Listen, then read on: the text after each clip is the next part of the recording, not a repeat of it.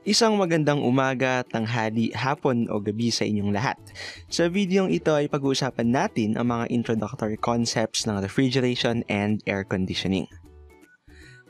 Bago natin simulan ang talakayan, tignan muna natin ang mga learning outcomes sa lecture na ito. Ang mga learning outcomes ay yung mga skills and competencies na dapat ninyong makuha as we go along with the lecture. So what I'm about to show you would be a good checklist if you are indeed learning this material. First, you should be able to differentiate refrigeration from air conditioning. Ang refrigeration at air conditioning ay may pagkakapare-pareha, ngunit may malaking pinagkaiba. Kung ano ang kanilang mga distinctive functionalities, yan ang ating aalamin mamaya-maya. Pangalawa, tutukuyin natin ang mga application ng refrigeration. Saan natin ito ginagamit? I'm sure na meron kayong pangunahing ideya sa mga applications nito, and we will elaborate them later. Of course, kung meron tayong application ng refrigeration, meron din tayong application ng air conditioning, which is the third learning outcome of this lecture. Para lang ba ito sa bahay? Para lang ba ito sa office at sa classrooms? Para lang ba ito sa pagpapalamig o baka pwede din namang para sa pagpapainit? Sasagutin natin iyan mamaya. Now, let's talk about refrigeration. Ano nga ba ang refrigeration? By definition, it is the process of removing heat from a low temperature region to a high temperature region. Sa madaling salita, ito ay ang proseso ng pagpapalamig ng isang space or object of interest. Para mabigyang linaw ito, sabihin nating meron tayong tubig na ang initial temperature ay 25 degrees Celsius. We want to drink this water at a temperature of, let's say, around 15 degrees Celsius. Ang gagawin natin ay pinapasok natin ito sa chiller ng ating ref, which typically has a temperature of 5 degrees Celsius. Samantala, ang ating ambient temperature or basically the temperature outside the refrigerator is around 30 degrees Celsius. So, ang nangyayari dito ay inaabsorb ng refrigerant yung thermal energy or basically yung init ng 25 degrees Celsius water at itinatapon ito papalabas sa 30 degrees Celsius environment. This is what we mean when we say that refrigeration is the transfer of heat from a low temperature region, which is in this case at 5 degrees Celsius, to a high temperature region, which again in this case is at 30 degrees Celsius. This process is called refrigeration. So, malinaw na ang refrigeration ay ang pagpapanatili sa isang espasyo o sa isang bagay sa mababang temperature. So, ano naman ang mga application ng refrigeration? Una na riyan ang food storage and distribution. Kung meron tayong ice-cold dessert na ayaw nating malusaw, nilalagay natin yan sa loob ng refrigerator. May mga pagkain na madaling mapanis kapag nasa mataas na temperature, kaya naman gusto nating ipasok yan again sa loob ng refrigerator. This logic is usually related to the second application, which is food processing. Meron tayong mga ingredients na hindi dapat inilalagay sa mga matataas na temperatures, kaya they should be well refrigerated. Another application would be chemical and process industries.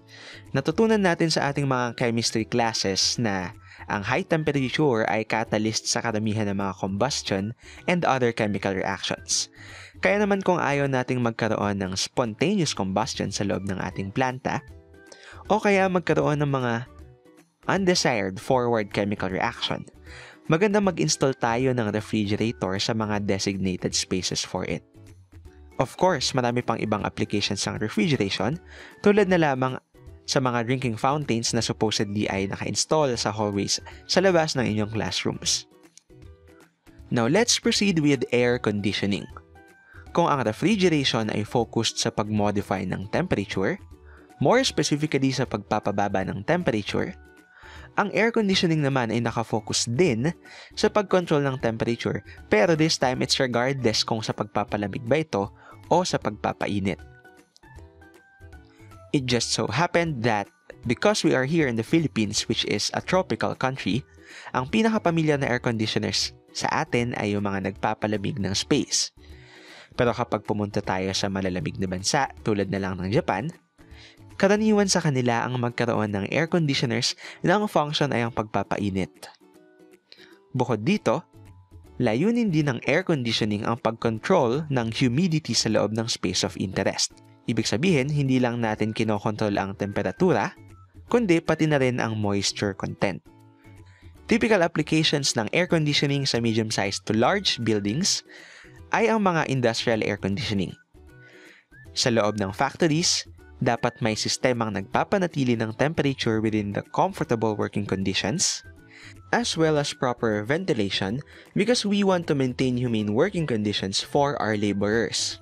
Sa mga environmental laboratories, dapat controlled ang humidity and temperature para ma-imitate ang environmental conditions ng isang specific experiment. Of course, we want this to happen for us to have accurate results. Ang mga computer rooms naman ay dapat well air-conditioned para maiwasan ang pag-accumulate ng undesired moisture sa mga electronic parts ng computer. Of course, ginagawa rin ito para maiwasan ang pag-overheat ng mga component ng ating machines. Samantala, ang pinakakilalang application ng air conditioning ay of course ang residential cooling at ang vehicle air conditioning. Let's say meron tayong small residential air conditioning unit tulad nito. Kapag tinanggal natin ang casing, makita natin sa loob ang isang small refrigerating unit. This takes care of the temperature aspect of an air conditioner, meaning ito yung nagpapalamig sa hanging ibinubuga ng aircon. But how about the humidity aspect? Sinabi natin kanina na ang air conditioning ay concerned both to the temperature and humidity. Merong equipment na tinatawag na cooling and dehumidifying coil na nakakouple sa refrigerating unit na siyang nagtatanggal ng moisture content ng hangin. Habang dumadaan yung warm, moist air sa cooling and dehumidifying coil, nagkakaroon ng heat and mass transfer between the air and the coil. The condensed water content from the air gets suspended on the walls of the coil, which therefore decreases its moisture content. Para ma-picture out natin ito ng mas maayos, sabihin nating mag-iwan tayo ng nagyayelong tubig na nasa baso sa isang mainit at maalinsangang kwarto. Maya-maya, makita mong may tubig na nag-a-accumulate sa outer surface ng baso. This accumulated water is some of the moisture content from the warm, moist air inside the room. Also, kapag inilagay mo ang kamay mo ng malapit sa baso, nakakaramdam ka ng lamig. So very near the surface of this glass, the temperature and the moisture content of air is modified.